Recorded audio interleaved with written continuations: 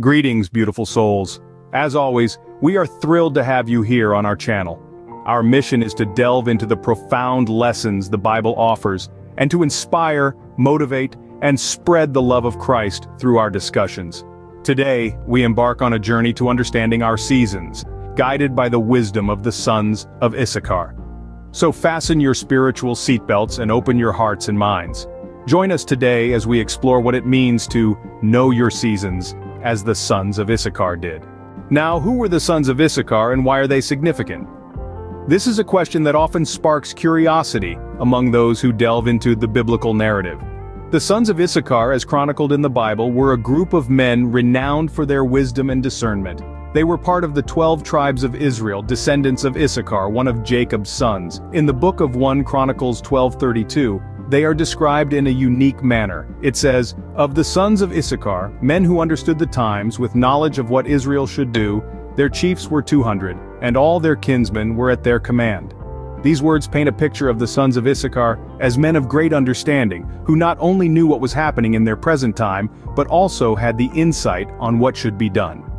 Their wisdom wasn't limited to knowing when to plant or harvest, or when to prepare for winter or summer. It extended far beyond that. They were able to discern the spiritual and societal seasons they were in.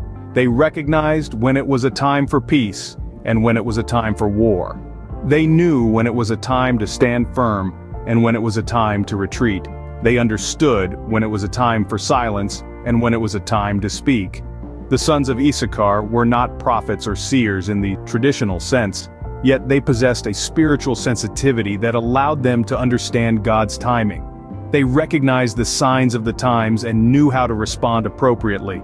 This made them invaluable to their community, and their wisdom was sought after by leaders and kings. Their wisdom wasn't just about physical seasons, but about discerning the spiritual and societal seasons they were in. This ability to discern seasons, to understand the times, is a lesson we can learn from the Sons of Issachar. It's a lesson about being sensitive to God's timing, about understanding His plans, and about knowing how to respond in every situation. So what does it mean to know your seasons? In the grand tapestry of life, there are patterns and rhythms that we often refer to as seasons. These seasons are not marked by the changing colors of leaves or the first bloom of spring flowers. Instead, they are phases of our lives that are characterized by specific themes and experiences. Think of it this way. In the same way that nature has 4 distinct seasons, spring, summer, autumn, and winter, our lives also ebb and flow through different periods of growth, change, hardship, and rest. Let's dive a little deeper into this concept. There are times in our lives that are like spring, seasons of growth and new beginnings. These are moments when we can feel the stirrings of new ideas, new relationships, or new projects. Then there are the summer seasons, periods of change and transition. This could be the transition from student life to a working professional, or the shift from being single to married life. And of course, we can't overlook the autumn seasons, periods of hardship and challenges. These are tough times that test our faith and resilience. It could be the loss of a loved one, a difficult health diagnosis, or a financial setback.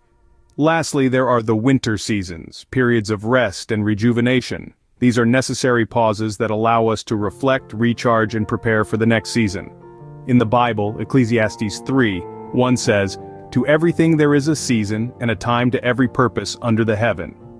This verse beautifully encapsulates this concept of life seasons. So, why is knowing our seasons important? It's because, just like the sons of Issachar, understanding the season we're in can help us navigate our lives with wisdom.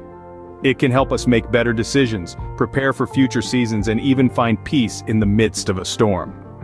Just like the sons of Issachar, we too can discern our seasons and navigate them with wisdom. You might be wondering, how can we discern our seasons? Well, it's less about predicting the weather and more about understanding the spiritual climate of your life. Let's start with prayer. Prayer is the cornerstone of discerning your seasons. It's like a compass, guiding you in the right direction. And it's not just about asking God for things, it's about opening a dialogue, creating a space to listen and to hear what God is telling you. It's about seeking His will, not yours. So let's make it a habit to start and end our day with prayer. Next is reading the Bible. The Bible is not just a book, it's a source of wisdom and guidance. It's like a roadmap showing us the way.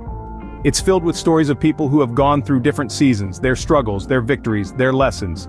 These stories can give us insights into our own seasons. So let's immerse ourselves in the Word of God. Let it soak into our hearts and minds, and then there's seeking godly counsel. We are not meant to journey alone. We have a community, a family in Christ who can walk with us, guide us, and support us. They can provide a different perspective, share their experiences, and give us wisdom.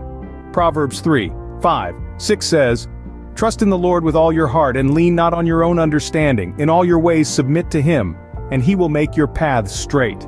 So let's reach out, open up, and let godly counsel into our lives. These are practical steps we can take to discern our seasons. But remember, discerning your seasons is not about control, it's about surrender. It's about trusting in God's timing, His plan, and His purpose for your life. It's about letting go and letting God. So don't be discouraged if you're unsure about your season. It's okay, it's a journey, not a destination. And remember, discernment is a gift from God. We just need to ask for it. But what if you find yourself in a tough season? This question may have crossed your mind, especially when the winds of life blow hard and the storms seem unending. But remember, even in the darkest of nights, the stars shine the brightest.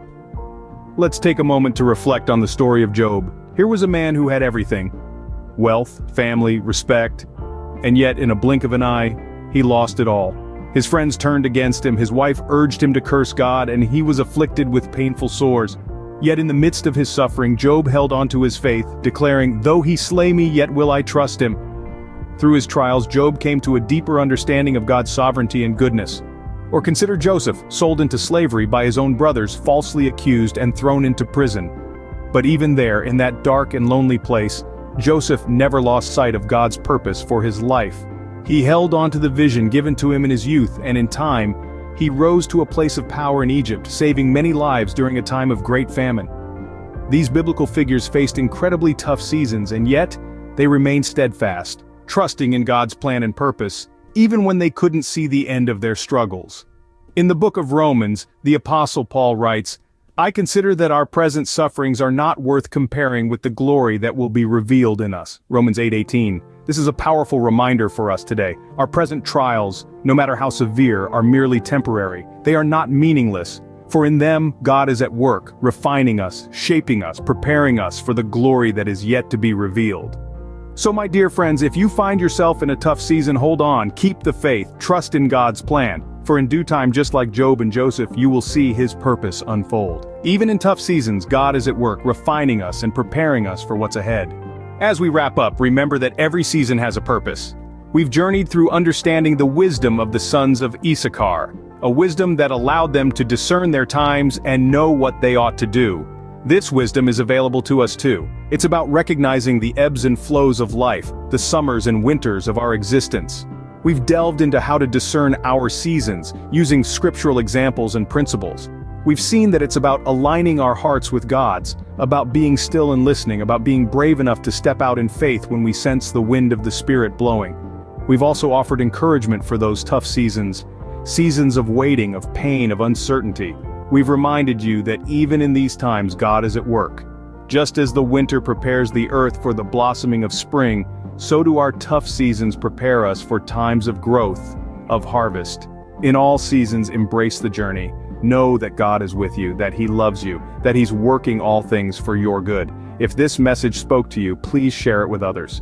Let's spread the love and wisdom of Christ. Don't forget to like and subscribe so we can continue to bring you these reflections. Until next time, stay blessed and keep discerning your seasons.